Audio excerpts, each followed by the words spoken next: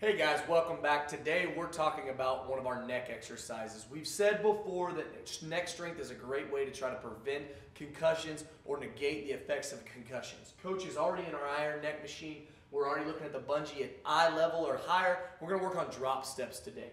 Coach will drop his foot and keep his head pointing forward. We're very good at moving our head and keeping our body still. We're not great at moving our body and keeping our head still. So that's what we're working on today.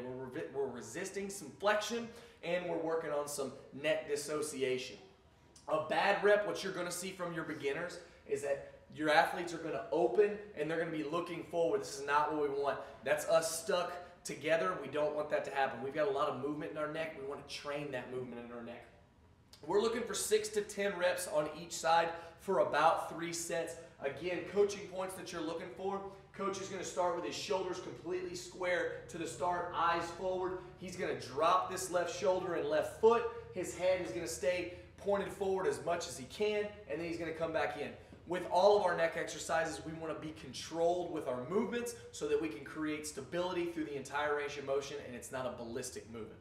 Continue to check us out at performancecourse.com and all of our YouTube channels.